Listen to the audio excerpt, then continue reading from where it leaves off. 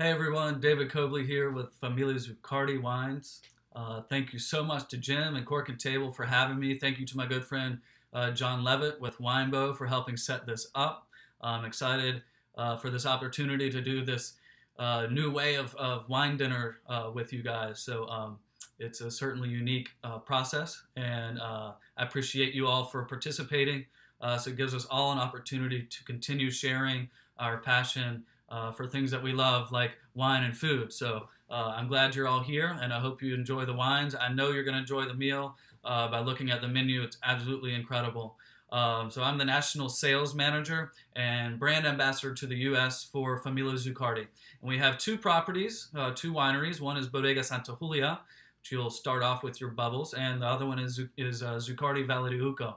It's a third-generation family-owned company with Alberto Zuccardi starting the company in the 1960s. Jose Zuccardi is the second generation, put them on the map in the late 80s, early 90s, when he first exported the wines to the U.S. And now elsewhere around the world. And then his children, Sebastian Zuccardi and Julia Zuccardi, are both part of the family in their own ways. Sebastian being the lead winemaker over both properties. He oversees all of winemaking. He's a rock star of a winemaker from Argentina. Perhaps you've heard of him. If not, if you Google Argentina, Mendoza, Uco Valley, Sebastian's sure to pop up. His sister Julia, for which the Bodega Santa Julia is named. Jose named the winery after her. She oversees hotel and hospitality and helped start the first restaurant attached to any winery in Argentina called Casa de Visitantes. And now we have 3 restaurants between the 2 properties. And so she's very, very busy with that. So wonderful family, very passionate, very hardworking family. So know that when you're drinking their wines, you're supporting really great, hardworking people. So for the first course, we're doing the Santa Julia Brut Rosé. It's made from 100% Pinot Noir grapes, and it's paired with the beautiful Brie Beltoile. It's a triple cream cheese and cherry spread. I think the beautiful aromas of strawberry and fruit flavors of strawberry and cherry that you get from the wine are going to go really great with that cherry spread. And of course, the bubbles and acidity will help cut through that nice creamy cheese. So that sounds really good to me. I hope you enjoyed that. Next up, we have the 2018 Zuccardi Q Series Chardonnay. So we have a number of different ranges with Zuccardi. This is our mid-tier level, the Q Series. Just to help for future reference, if you're looking for the wines, the Q Series is kind of our mid-tier.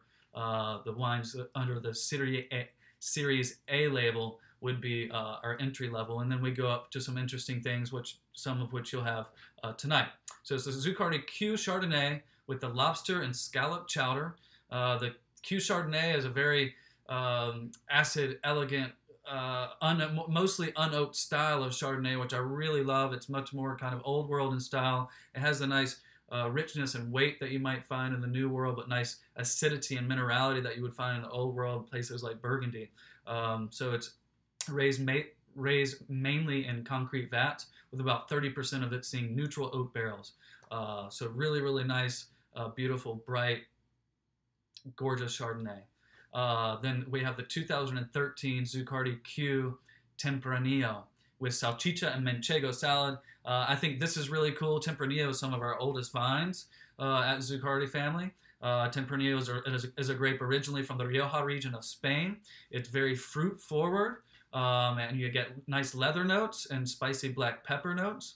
And then of course that will pair well with the spiciness of the salchicha, and then the saltiness and nuttiness that you get from manchego cheese. What I like about this pairing is that you have salchicha, which is traditional Argentine sausage, and you have manchego, which is very traditional Spanish cheese. So the nature of the wine being a grape from Spain, made in Argentina, and then you have a Spanish cheese with a traditional South American sausage, I think is a really nice play here. So thank you to Jen. That's really creative. I think that's really, really cool.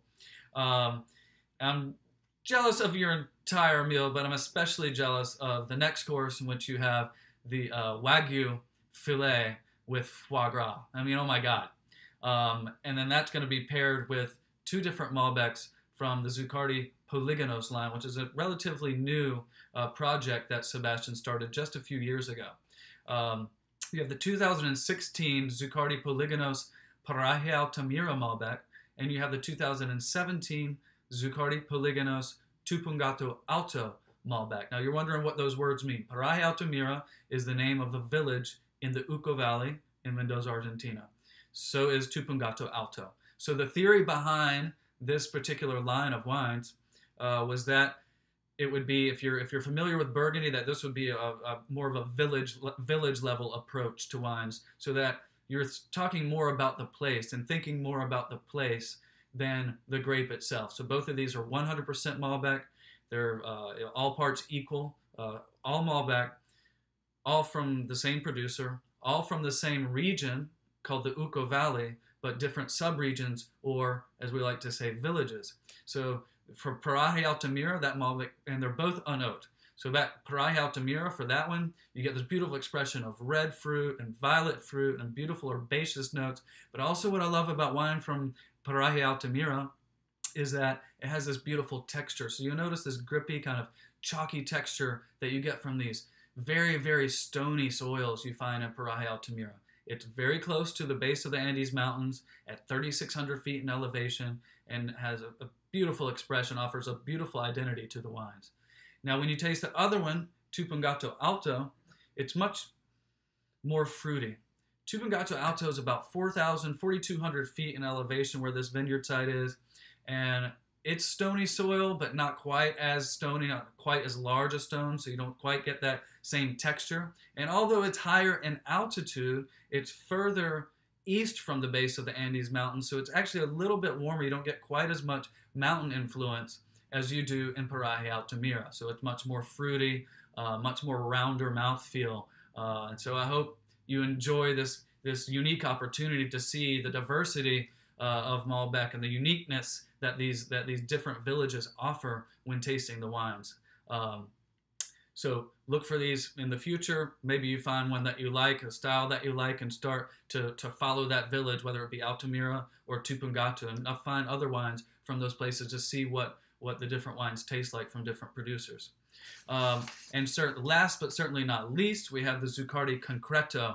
Very, very special wine. It was the first wine that Sebastian made that was fermented and aged entirely in concrete vats, and that vintage was 2014.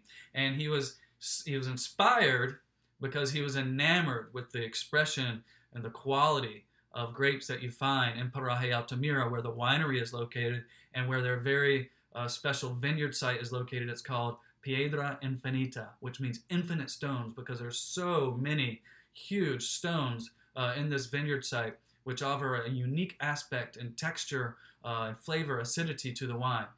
So he decided to make a wine that he says has no makeup. So you don't see any oak at all. It's not, very hands-off approach. It spends all of its life in concrete vats. And this also prompted Sebastian to look more into the future at making other wines that also are mostly fermented and aged in concrete vats.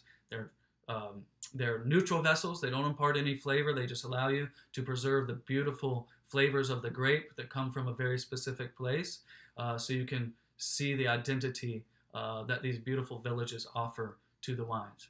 So for those of you that are interested in press, these wines all have really, really nice press, really nice scores. Feel free to look them up.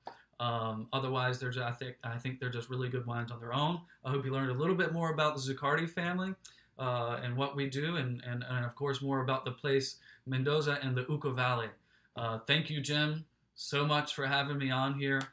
Thank you again to John Levitt, and I appreciate you all again for coming and supporting. And I hope you're enjoying these wines, and I know you're enjoying the incredible meal. I'm sure the pairings are working out beautifully. Thanks for your support, and I look forward to seeing you all again in person and sharing a beautiful meal together in the future. Cheers.